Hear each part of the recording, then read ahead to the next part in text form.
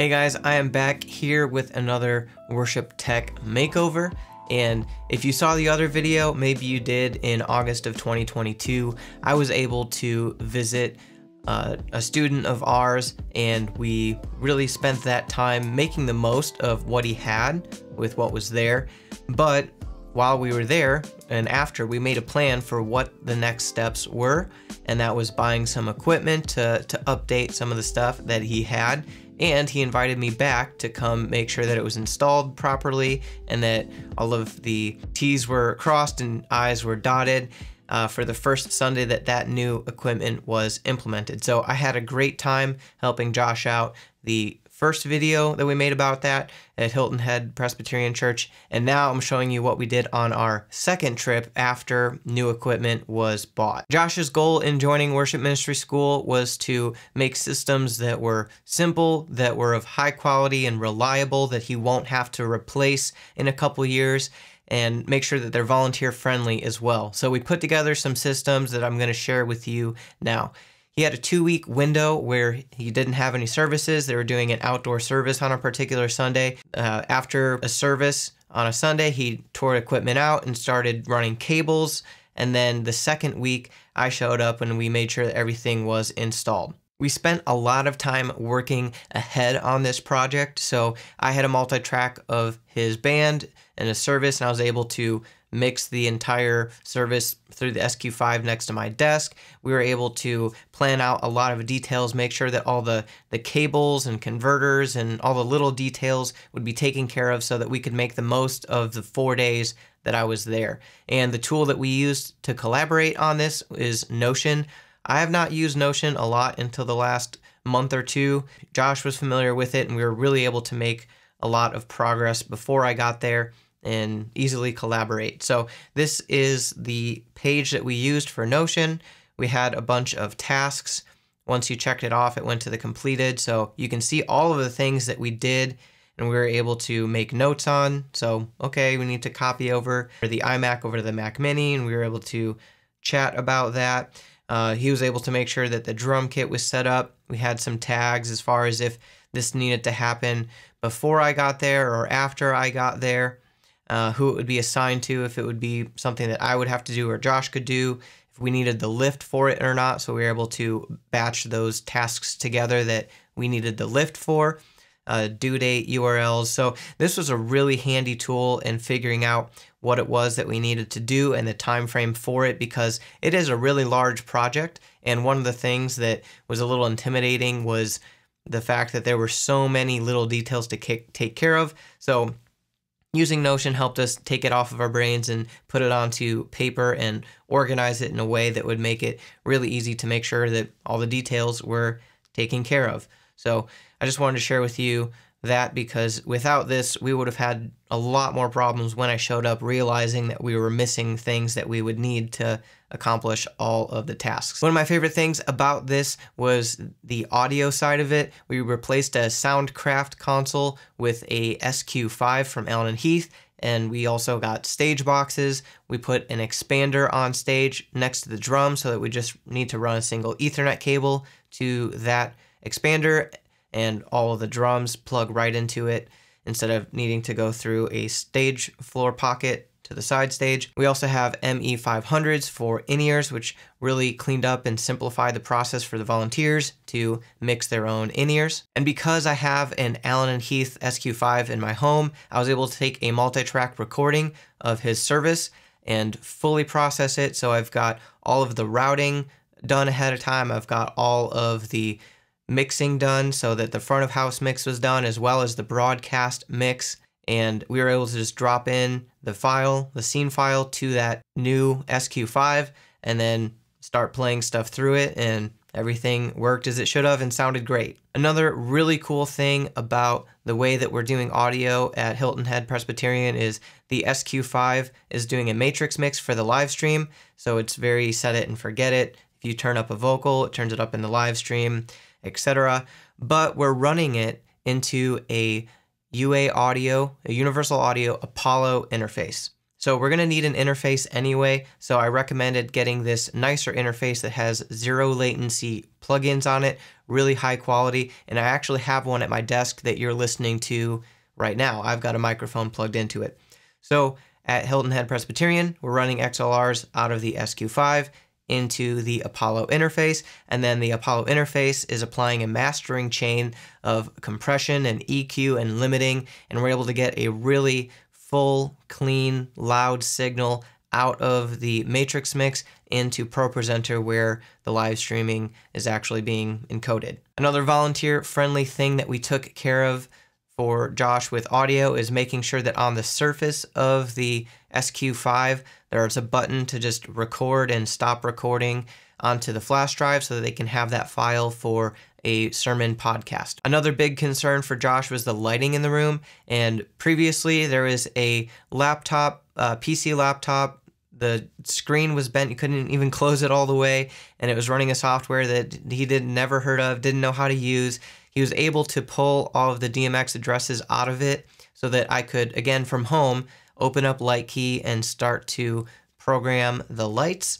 And then while we were there, we had the lift, so we were able to completely re-aim the lights as well and use them in a much better way. Before I got there and while I was there, I was really fortunate to be able to call up Frank from Pro Church Lights and get advice on the fly as I was there, making sure that we were going down the right path and putting things in the right place. Also ahead of time, Josh ordered the Wall Panel Pro, again, using that to make sure that it's a volunteer-friendly system. Someone can just walk in and touch a button and have the lights be a certain scene that they need it for without having to walk over to the computer and open up Lightkey or hit the button on the Stream Deck, because we also have a Stream Deck that is triggering all of the lights as well. In reusing the lights and re-aiming them, there were previously a lot of colored lights pointed at the faces of the people on stage. Sometimes there was a scene that would be like a crazy color that would be lighting everyone's faces, so it didn't really look great on video or in person,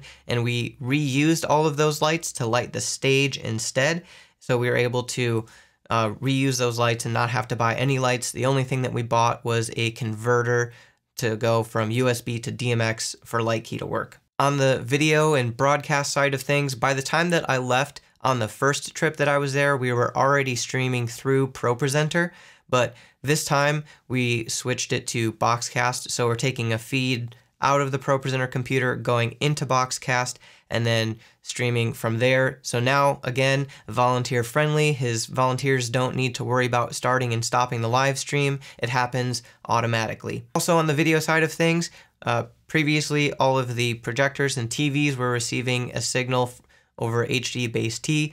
So it was a HDMI cable coming out of a computer through a converter into HDMI into the converter that goes to network, and then network to HDMI again. So there's a lot of conversions there that we're also just using the Apple native display, which can be unreliable and not work as smoothly as something like the Decklink Duo. So we installed the Decklink Duo and made sure that all of those cable runs were done properly, and now all of his projectors and TVs are receiving an SDI signal as well. I have a lot of favorite things from this trip, I'm realizing as I'm recording this video.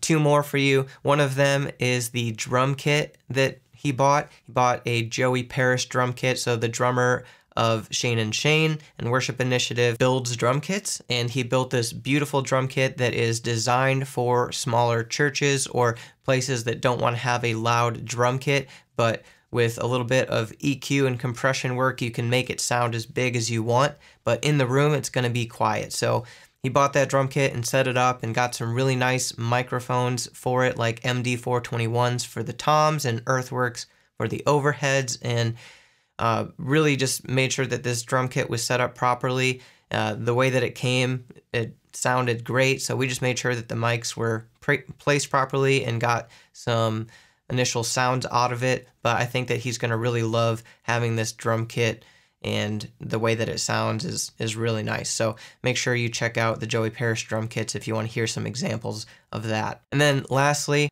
if you check out the previous video, or maybe we'll have some B-roll here of the original front of house table, it was a lot of old weird furniture that took up a ton of space, and Josh was able to replace it with a really clean single tabletop where we just placed the mixer on top of, and we placed the keyboard and mouse and monitor for ProPresenter on top of, and then we put a lot of stuff in the rack below front of house so that it was off the table and out of the way. And it's also at a standing desk height, so if you're mixing or if you're doing ProPresenter, you can be standing and seeing over the congregation. We also tilted the monitor. This is one of my favorite little tricks, is taking the stand off of the monitor and then flipping it upside down and leaning it against, or putting it on a VESA mount so that you can have it lower, and the operator for ProPresenter can actually see over it and see the congregation and see what's happening in the room. It just makes it a lot easier to operate and engage in the service. That's another one of my favorite things, is how clean this table and this front of house setup turned out. A lot of great things happened on this trip. We were able to accomplish a ton, but as always, I learned some things along the way, and I think it's important that anytime that you're doing a project, anytime you're doing something new, to take some notes of the things that you learned on this project so you can be better at it next time. So I want to share with you a few of the things that I learned on this trip. One of them is that the standing height for the booth is really great, but we need rolling chairs. The chairs that are there are really cool looking and comfortable and sleek, but because they don't roll, if you are mixing and you're sitting down and then you want to go listen to the mix outside of the tech booth or help the person doing ProPresenter, is just a little clunky. So one of those things that I learned is that having rolling chairs is really nice at your front of house booth, and that I would opt for those over a chair that doesn't have wheels on it. And then some of the snags that we run into were like the lift. We didn't know how to operate and needed some help figuring that out. The integrators that pulled the cable pulled the wrong cable and they didn't terminate them properly, so we just had to fix that, and that wasn't something that I was expecting when I arrived. The way that you have to respond to those is just be calm and figure out the next step and follow through with it instead of getting upset or giving up. When you run into things like that, you just need to be able to figure out, okay, how do we fix this? And if it takes time for something to get ordered, I need to move on and do something else in the meantime so we don't waste time waiting around for something or someone to come along and fix it. Another little snag that we ran into was in ProPresenter. We're sending the signal from SDI to the nursing mother's room or to the lobby, and we weren't getting that signal, or we weren't getting audio to that spot. And I remembered something from the last time I ran into an issue, and it was this little checkbox here in the audio preferences of ProPresenter. You need to check this enable NDI and SDI so that audio can go out on NDI and SDI. And then in the routing of that, you have to be on this vertical plane.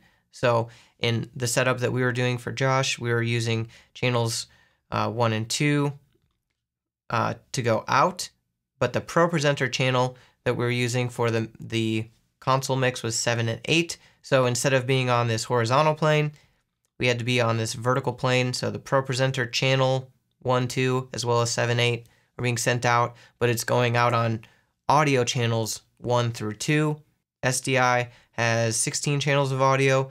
So that was just one thing that we ran into that might help you if you end up doing a similar setup. All in all, I loved working with Josh, being able to visit once, see what was going on, make the most of it, and then make a plan for what was next, and then actually come and help install it and see it all come together and be there for a service with all the new equipment, see how the volunteers were excited for the new soundboard and how it was laid out and how simple and clean it was to operate the equipment for a Sunday morning and removing distractions, as well as hear from the congregation how they appreciated the new lighting or the way that it sounded, and also being able to hear and see the improvements on the live stream itself. The reason that it all worked so well is because Josh was driven to make these improvements, was willing to put the work in and work together with me so that we could accomplish all of this stuff.